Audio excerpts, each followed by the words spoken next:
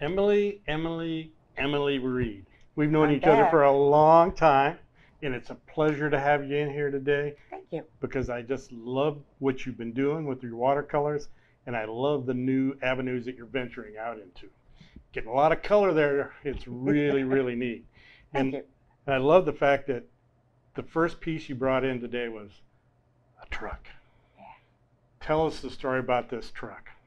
This is a very old rustic truck that has been abandoned along with many other vehicles.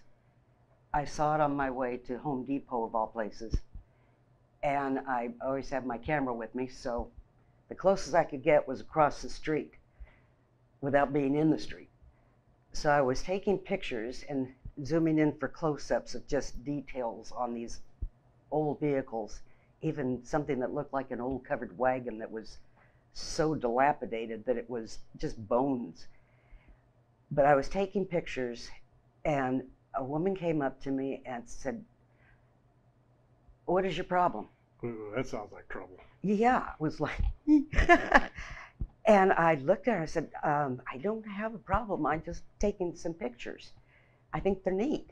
And she goes, "Oh, well, okay." And I said, "What did you think I was doing?" She said, "Well, we've had people complaining about all those rusty old junky vehicles. And I thought you were here collecting evidence or something." I said, "No, as a matter of fact, I want to paint them."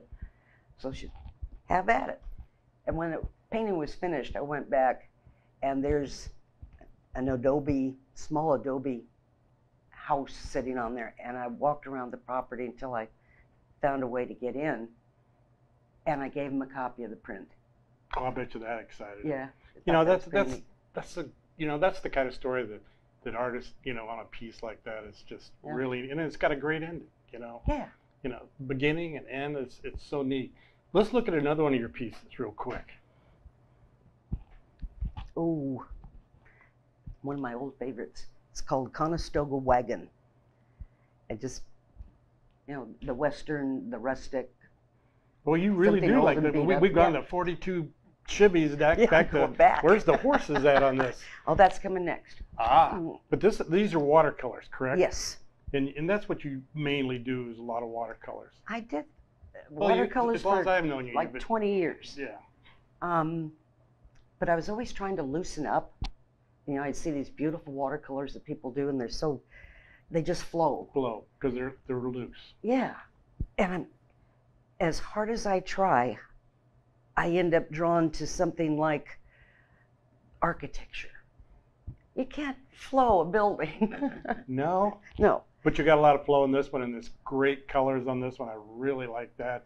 And I like the fact that it's just got that rustic feel Yeah. to it. So it'd be really great for a Western room.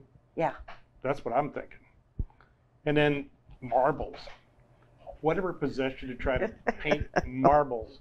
Any glass, any reflection is always paint, but you captured it. Well, thank you. I'm glad you said that. I just lost my marbles. Apparently.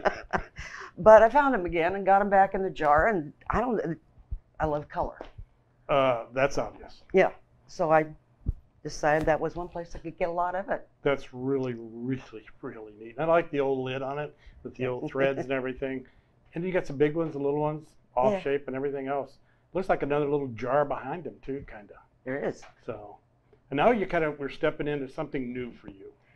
Yeah, that's where that part of loosening up comes in. This definitely looks a lot looser Yeah. than the tight watercolors. Yeah, yeah. And this next piece is called what? This is Mardi Gras, I could see that. one of my personal favorites. Purples and yellows. Yeah. And I was down in New Orleans, and you Ah. captured Mardi Gras. Great, great. This is paint pouring with acrylic. I've seen Very it done. messy, but a whole lot of fun. So you never know what you're going to get. You don't get two things twice. Yep, you cannot plan one. Oh, you can't. You can in your mind and in your heart, and then you step back and wait and see what you got. It's definitely the boss, but it's a lot of fun. And this next piece is very similar. It's Mhm. not similar in that it's Mardi Gras, but it's the same type and the same style. Exactly. And what is that one called? That one is Purple Rain. is like the Purple Rain, the song Purple Rain. Yeah, and you definitely captures the. How did you get the white spots on top though? And that's the intriguing part. That's using silicone. Once you've established your base and poured on your colors and done whatever technique you're going to do, if you had silicone mixed in the paint in the beginning, then you go ahead and pour your paint, you manipulate the canvas, tilt it, get whatever shape you're going for, and you set it down quickly and leave it alone. And you get your blowtorch and you go over it, because you want to pop the air bubbles in the paint. Ah. And the silicone comes up too. And it kind of looks like salt. Yeah. That's what it reminds me of. Yeah, salt in a watercolor. Yeah. Same effect with this. Matter of fact, I was going to swear up and down that's what it was, but I'm glad you explained that because she's giving out more secrets. And but anyway, it's been really great having you here today. Well, thank and you. learning a lot about you and a lot about your techniques. And I can't wait to see some more in your future. Well, Laguna Art Affair 2021. My fingers crossed. We'll be there.